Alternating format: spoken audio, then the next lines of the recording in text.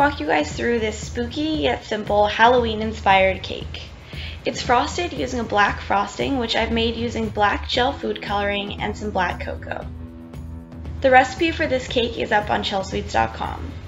I've made the layers using my favorite vanilla layer cake recipe, which I've colored using gel food coloring to be purple, green, orange, and I've left one uncolored. Trim the layers using a serrated knife to be sure that those vibrant colors are showing through. Once the layers are stacked and frosted, apply a thin crumb coat around the entire cake and chill the cake for about 10 minutes in the fridge or freezer.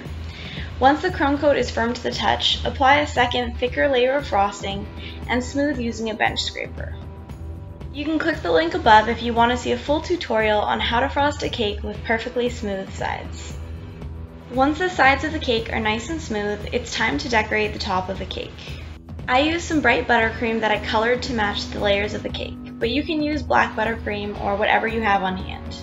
I also chose not to use frosting tips to keep this simple, but if you have a favorite tip you want to use, you can definitely use that as well. The last step is to add some spooky sprinkles. I used a Halloween blend from Neon Yolk Shop and sprinkled them around the dots that we piped using a spoon.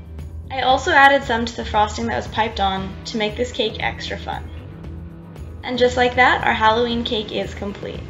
Now it's time for the best part, to slice in and see the colorful layers.